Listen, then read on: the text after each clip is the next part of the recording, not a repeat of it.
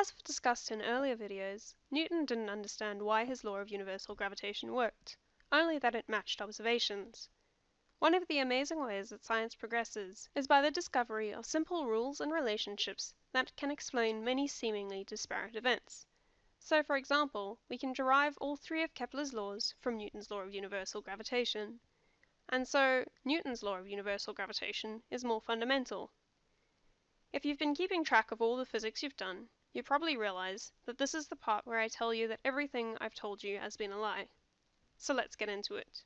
So to explore gravity that is more fundamental than Newton's law of universal gravitation, there are two aspects we can look at.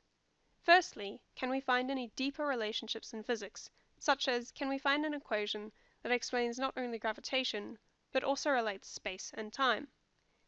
Or secondly, are there any problems we can find with Newton's law of universal gravitation? At this stage, we're going to take a brief diversion to discuss Einstein's theory of special relativity. A consequence of this theory, which you'll learn about in further detail later, is that nothing can travel faster than the speed of light in a vacuum, c. At typical speeds, the classical mechanics that we usually apply to solve motion problems can accurately predict motion. However, if we were to jump into a super fast car and start accelerating and continue accelerating, while in good physics fashion neglecting air resistance, then as we go faster and faster and keep accelerating, we'll start to notice that it is taking more and more force to accelerate us the same amount. This contradicts Newton's second law, F equals ma, which doesn't depend on velocity. To explain this kind of behavior, we need Einstein's theory of special relativity. In fact, the speed of light in a vacuum is kind of like the speed limit of the universe. Physically, we do not expect that anything, including any information, can travel faster than the speed of light. So let's think about that for a second. Have you heard that if the sun were to explode, we wouldn't know for 8 minutes? This is how long it would take the light to travel from the sun. We know that we couldn't know any faster because any signal that we try to send could not go faster than the sunlight is traveling. So hang on. If you've been keeping gravity on the brain, you may see the predicament this leaves us in. We can imagine a situation where we have a large mass a long distance away from another mass that can feel its effects. Let's say the sun and the earth.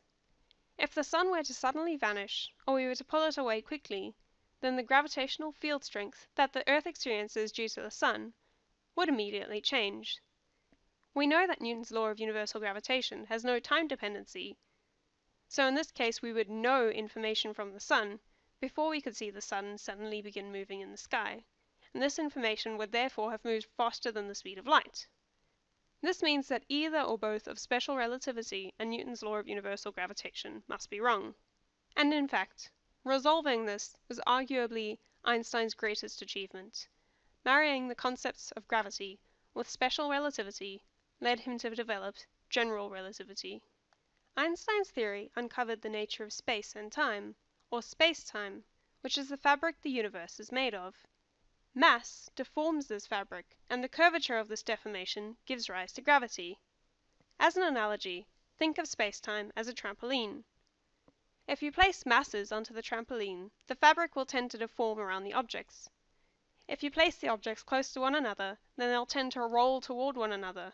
And if there's a light mass and a heavy mass, then the trampoline will curve more around the heavier mass, and the lighter mass will tend to fall into the heavier mass's deformation.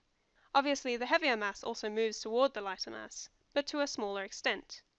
This matches the behavior we intuitively associate with gravity, and the effects propagate through spacetime at the speed of light in a vacuum, as we might expect from our thought experiment previously. One area in which Einstein's theory of general relativity differs from Newton's law of universal gravitation is that light, like everything, travels along the curvature of spacetime. We have actually measured light deflection around our sun as it travels through spacetime. Since light has no mass, Newton's law of universal gravitation could never predict that light would actually experience a gravitational force. In most circumstances, instead of general relativity, we can rely on special relativity, which is valid for weak gravitational fields, but breaks down in strong gravitational fields. This is similar to how Newtonian or classical mechanics breaks down at very high speeds. So when would we need to understand general relativity? Well, one of the results from general relativity that couldn't be predicted by Newton's law of universal gravitation or by special relativity is gravitational waves. It was announced in 2016 that these had been directly detected by the Advanced LIGO project. Gravitational waves are like ripples in spacetime that are radiated from objects with particular motion characteristics. These waves travel at the speed of light and literally stretch and contract the fabric of space. However, they generate only tiny changes in space. Even extremely large masses, giving rise to the strongest gravitational wave sources, only produce gravitational waves that stretch and contract spacetime by an amount far smaller than the width of an electron. Currently, we've only just proved that we can directly detect gravitational waves from Earth. In the future, we can build bigger and better detectors, including by improving the advanced LIGO detectors, and by building detectors such as ELISA in space. These detectors can give us information about our universe that is impossible to get from other sources.